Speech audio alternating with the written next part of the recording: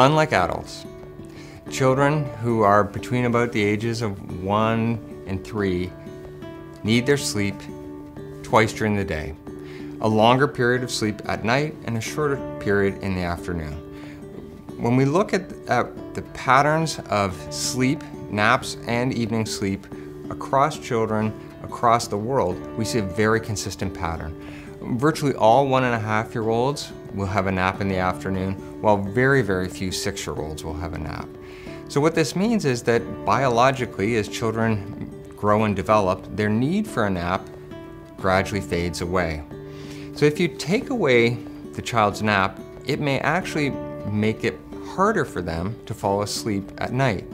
Our bodies have very strong biological rhythms, and biologically, 1, 2, and 3-year-olds need a nap during the afternoon. So if you can get your child to go to sleep consistently at the same time at naps and at bedtime, and wake up again at the same time at nap time and in the morning, your child is probably going to sleep better.